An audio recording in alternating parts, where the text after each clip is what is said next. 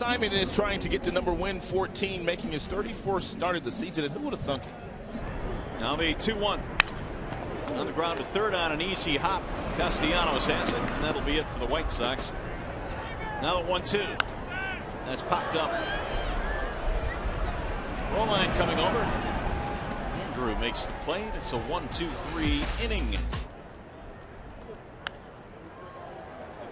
We'll finish the conversation after this pop-up is caught, but I'm wondering how much you watch in the offseason. Skies this one in the air to shallow left center field. Machado calls and catches, and a 1-2-3 inning for Simon. Swing and a miss. Oh, what you say? Swing and a miss. Okay. Haven't said that very often tonight for Simon. Chopper to third baseman. Castellanos to second one. And on for a double play. Chopper back up the middle. This will get him out of the inning. Machado touches the bag for the force.